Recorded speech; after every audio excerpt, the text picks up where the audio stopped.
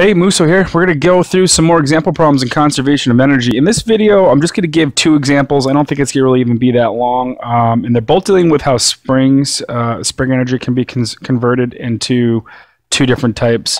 I could combine it and do all three in one, but I'm not going to. So in this scenario here, I'm doing a situation where I have a block that is going to be compressed on a spring, and it's going to eventually turn into kinetic energy. And then over here, I'm going to do a similar problem where it's getting compressed down, and it's going to shoot up into gravitational potential energy. I'm going to come back to this after. We're just going to focus on this side.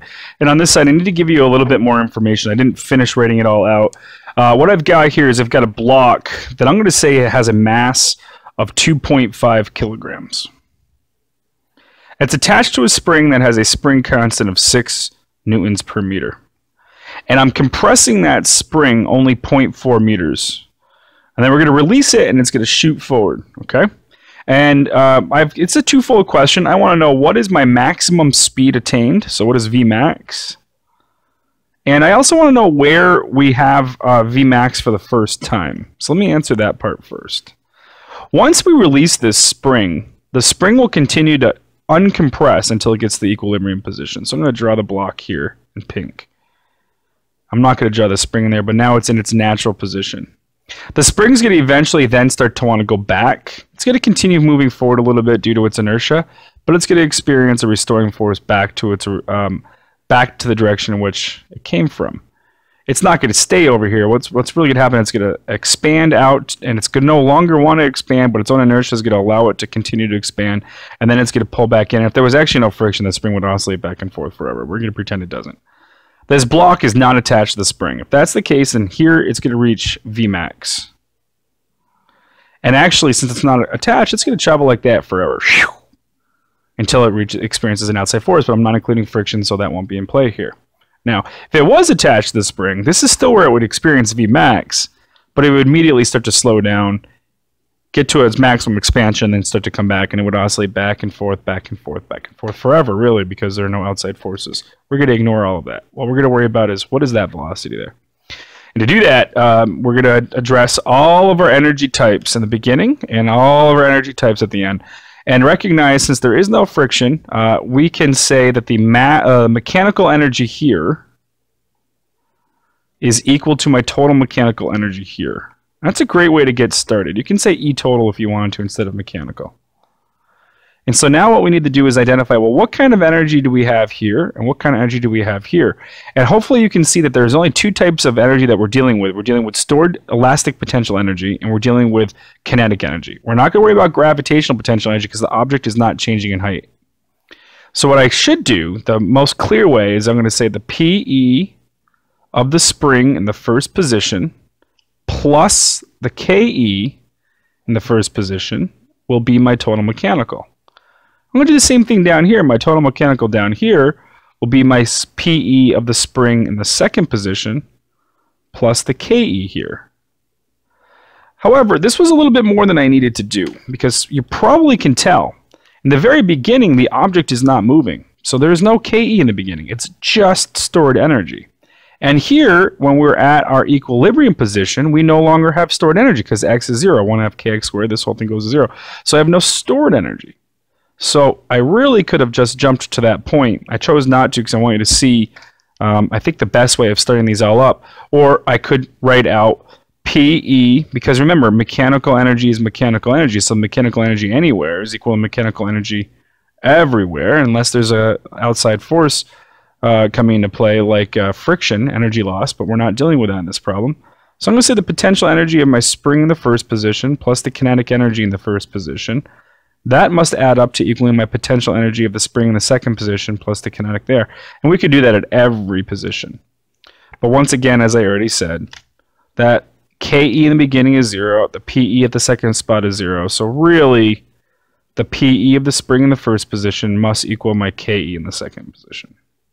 So now I can expand this out into my equation. 1/2 kx squared is equal to 1/2 mv squared. I'm looking for v. That's my maximum v. So I got to isolate v. I can get rid of my 1/2s. And now I can, I'm going to divide the m over, and I'm going to radical it to get rid of that square. So I'm going to say v is equal to the square root of kx squared over m. And I think that's a perfectly fine equation. I could simplify this a little bit more if I wanted to, but I'm not going to. Now, because I'm terrified of this radical and the square and the division, I'm going to throw in like super many parentheses. I'm going to open up 2 parentheses up top. I'm going to say k times x squared. I'm still not going to close that. I'll explain why after. Divided by m. And now I'm going to close that top one. That'll allow me to kind of ensure that this entire quantity is being radicaled. Now I know this is overkill.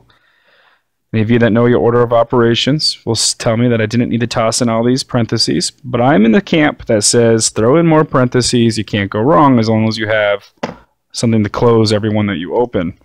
If I don't have enough, something can go wrong. So I'm trying to kind of get you to maybe over pad it on purpose. I'm going to get rid of my black line here because I got to crouch into this spot here. I want to plug in my numbers. So I'm going to do open, 6, close, open, 0.4 squared, close, divided by open, 2.5, close, and then I'm going to close the whole thing. Let's see if this comes out all right.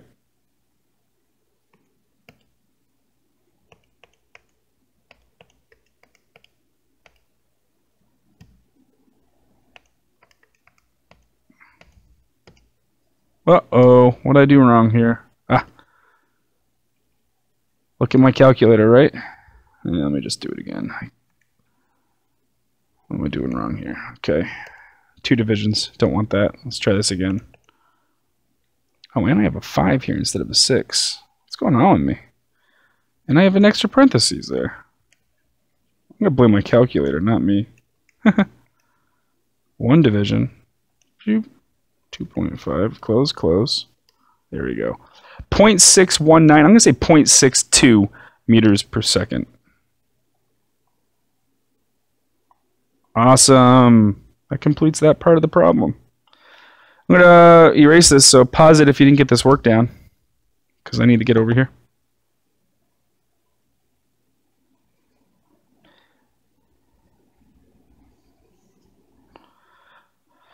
I might as well get this whole side gone so I have more workspace.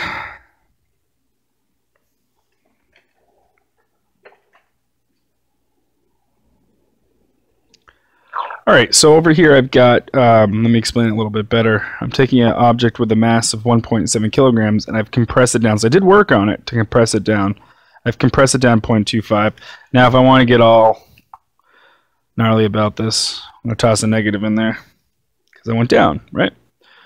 I'm going to lock it in and then I'm going to eventually unlock it so it shoots up and this sucker is going to fly up to a certain height and then it's going to fall back down.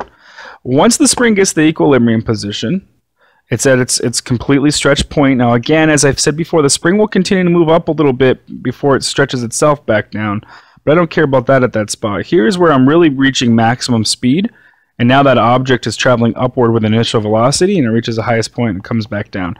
Now I could go through and try to do kinematics for some of this. I'm going to use a pure energy analysis, and let's just go through and write down what we have where just so we can understand what I'm saying. So like here, my mechanical energy at position 1 is equal to stored spring energy, and that's actually the only energy it has, but I'm going to write the other 2 down. I'm going to consider my gravitational and my kinetic. Wow, I did not give myself enough room, but I think you get the idea. I'm not going to put sub G here because I did ask for spring, so I'm going to go into the assumption that PE without the subscript is my gravitational potential. Here, I'm going to say is my second mechanical energy position I want to look at, ME sub 2. And I'm going to write the same thing down. I'm going to write PES2 plus PE2 plus KE2. Then I got to look at its highest position. This block is going to eventually shoot itself up here. I don't know where. I'm just going to over-exaggerate it, and I'm going to say it's way up here. And I am going to write down... And this is where its velocity is 0, so this is my maximum height. I'm going to say ME3 is equal to, once again, I'm going to say PES3 plus PE3 plus KE3. Now, This is overkill. I can get rid of a lot of this. In fact, I can get rid of 2 terms at every position. I do want to point out that I'm looking at maximum height above the spring's equilibrium position. I didn't quite see that, and that's important to define. Remember, potential energy is always to a reference spot. So I'm going to say the spot that I'm looking at is here. So I want to know how high above my equilibrium position did the block get, not how high above where I compressed. Now, let's think about it. In the very beginning, we're fully compressed. That's gone. Oh, no, that's not gone. That's what's there. What is wrong with me, right? Let's do that again. This is PE. I wish I had an undo button when I was using a marker board. I've got no gravitational potential energy there. I've got no kinetic energy there. Here, I'm at maximum speed. This is where I'm going the fastest. I haven't started to slow down due to gravity. The spring isn't pulling me back down or pushing me up. I actually have no spring energy, and I have no gravitational energy because that's my position. That's my 0 spot. So it's only kinetic. And then up here, I have no spring energy. Of course, it's not attached to the spring at all. I'm at my highest position. I have no kinetic energy. It's about to fall back down. So ultimately, I can say, remember, as long as there's no energy loss, ME1 equals ME2 equals ME3. Might as well write that out. ME1 equals ME2 plus ME3, which means the position of the potential energy at the first position is equal to my kinetic energy at that second position, which is equal to my final potential energy at the highest position. Because I care about my highest point, I don't care about this term. I don't even know how fast it's going yet. Okay, I care about these 2 terms, and it reminds me I do need to give you a K value. I haven't done that yet. I did intend to earlier. Oops. So I'm going to say the spring here has a K value, not kinetic energy, a K value, spring constant of, we'll say, 2 newtons per meter. Let's get back to this equation here. That means my 1/2 kx squared in the beginning is equal to my mgh at the end. Okay? H is what I'm looking for. I'll finish this up here. H is, well, I got to divide mg over. So it's going to be kx squared divided by 2mg. I just put that 1/2. I put the 2 under so it looks a little cleaner. So now let's just plug in, right? I'm going to toss in some parentheses up top or make sure I hit enter after I do my work. 2 for k times 0.25, and we're going to square that. Again, we don't put the negative in. It's a scalar term.